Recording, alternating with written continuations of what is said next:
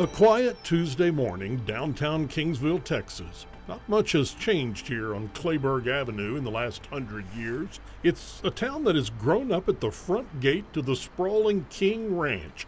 It's a culture of cattle, cowboys, and big mustaches. I started growing it in the early 70s. It was a lot thinner. It was a lot darker. These mustaches, I think, are part of the culture of Kingsville and the King Ranch, aren't they? Maybe they are. Maybe let's broaden it in at least the cowboy culture. Well, you got a lot of cowboys around here. Right. Real ones. Real ones. Well, to boil it all down, it's really a culture of tradition, and pharmacist Nick Harrel wouldn't have it any other way. I don't know, it's hard to describe. I can't give you a secret formula. We treat people like you'd like to be treated. For as long as anyone in these parts can remember, Nick has eased the aches and pains of countless folks in Kingsville. Seldom found these days, the old soda fountain and lunch counter at Harrel's are much like they were decades ago, blurring the line between tradition and tourist attraction. Pharmacies came about in the late 1800s. The pharmacists would concoct something to put the medicine in that would taste good. And so Coca-Cola was developed in a pharmacy. Dr. Pepper was designed in a pharmacy. My grandfather started this in 1916. And so my dad and uncle came to work for him. So where's your grandfather? My grandfather is right there in the middle. So this is a picture from the 40s. Look at this picture here. This was from '58. That is a picture of my dad up there.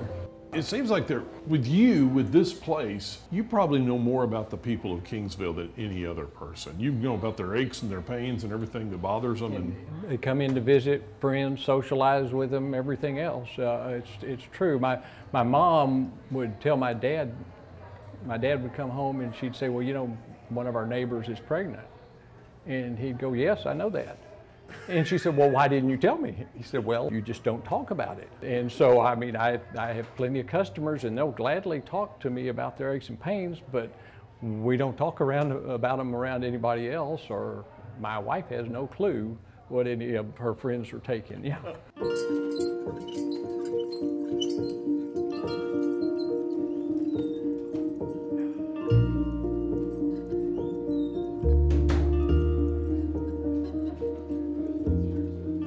With a business that goes back as long as Harrel's, there are aches and pains with such an old building.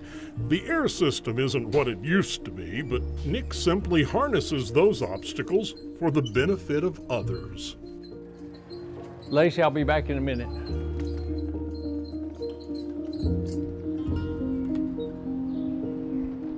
They planted oak trees in the 80s or so, and they've grown, and so they usually stay alive, but they need better watering. And so I like green things, so I go out and water the plants up and down the street. Why is that important to you? Well, it helps make Kingsville look better. And I have found from experience that if you make your house or your yard look nice, your neighbors sometimes catch on and they make their house, and it's contagious.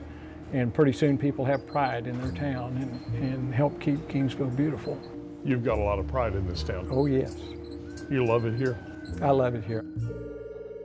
I have a number of families that I've filled medicine for 5 generations in their family. Sunday morning, we used to be open on Sundays. Since we're not, they know I'm going to be at church between 10 and 11. I've had people hand me prescriptions at church and I'll fill them afterwards, and then sometimes those people stay and visit longer so I can run down here, fill it, and get it back to them, and I don't have to deliver it to their house. Personal delivery. Yeah.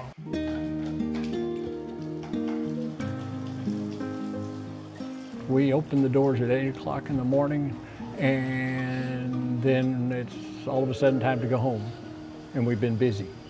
But the reward is to see, I guess, the family or these people grow up and be around for a long time, and maybe you have gotten to do a part of helping take care of them and to see that they did get better.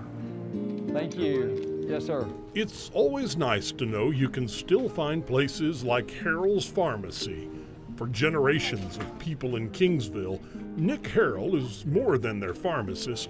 This man, whose mustache covers 2 counties, is a touchstone to another time, a calming reassurance that there is value in traditions of the past, and that in itself can be soothing therapy for the soul.